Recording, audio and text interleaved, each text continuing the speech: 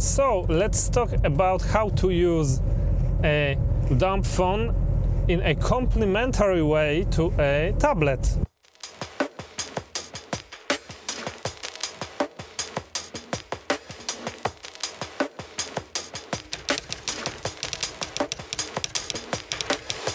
I think it's quite nice that they make the effort to infuse some Christmas spirit into this business world.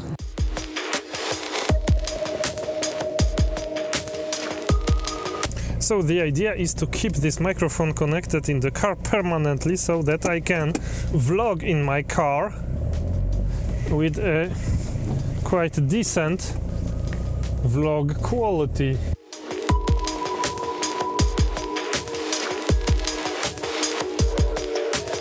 I'm all red because the car in front of me is actually braking. So, how to use a tablet in a complementary way to a Dumbphone? It's very easy. You just use the Dumbphone for calls and for texts, and you use the tablet for anything more complex that requires apps. And this has a downside, which is that you will not be able to use financial apps on the iPad probably, because most financial apps like Revolut, Gemini, Binance, etc., they will require you to have the possibility to actually have phone services on the device on which you are installing the apps. So if you install them on an iPad or on an Android tablet, they will tell you, sorry, we won't work because we don't have access to SMS messages and to the possibility of making calls to the phone services. And that is related to how they process login and password, really, because apps like Revolut are using the phone number as a part of your login. So if you don't have a phone number on your tablet, well, you will not be able to log into Revolut. But besides this limitation, actually it's quite a good strategy, because you can have your phone in your pocket and call and text with the most important people in your life. But you can also use the apps on the iPad if you need to use the apps. For example, for, I don't know, maybe social media management, or maybe something related to your work, or maybe you like to paint on your iPad.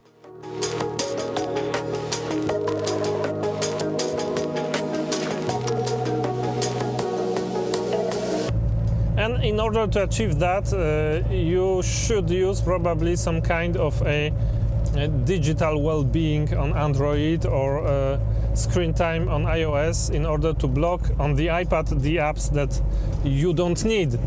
So basically, if you are configuring your tech as a digital minimalist, probably you will want to block the App Store after installing all the applications you need, in order not to be tempted to go and download Instagram or download something that would make you lose your time unproductively and be less connected with your life and your family.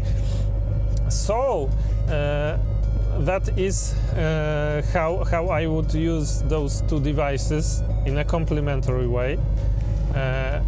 And I would actually maybe consider also running some kind of mapping software in order to find your way, maybe, or maybe find a business you need to go to and make something in your life.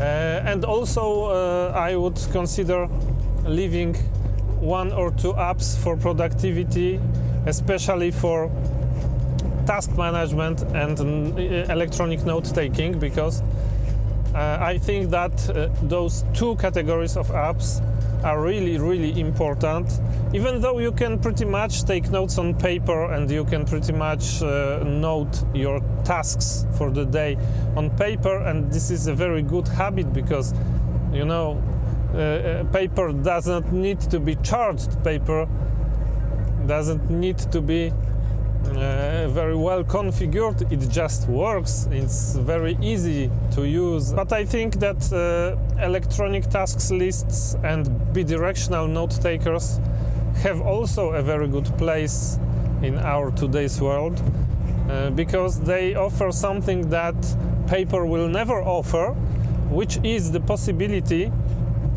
to make connections between ideas, between concepts that would normally be very, very difficult to be seen and to be unfolded.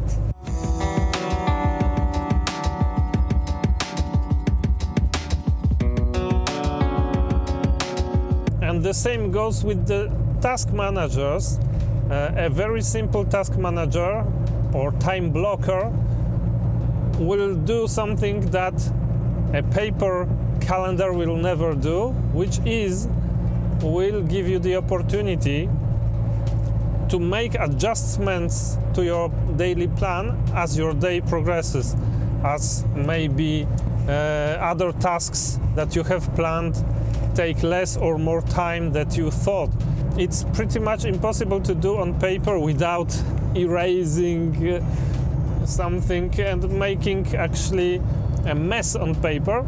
On the electronic device, it's quite easy to drag and drop, and so those two kinds of apps I would really leave on the tablet. You'd use complementarily to your Dumbphone. The basic idea of complementary use is that you will take the apps that bring value into your life and basically put them on such a medium that it will be less prone to be addictive, but also it will be convenient to use. That is why I think that a tablet is much better for apps than a smartphone. You have to intentionally take it with you. You have to intentionally put it in your bag or in your backpack, and so it's a barrier, some kind of friction between you and the tech. And also it gives you an environment that is really more convenient for the use of those apps, because it's much more convenient to use a task manager, a calendar, or a bidirectional note taker on a tablet than it is on a small smartphone screen, of course. And that's it. Please tell me whether you have tried this kind of setup with a Dumbphone and a complementary tablet and how it worked for you. And see you in the next video. Bye bye!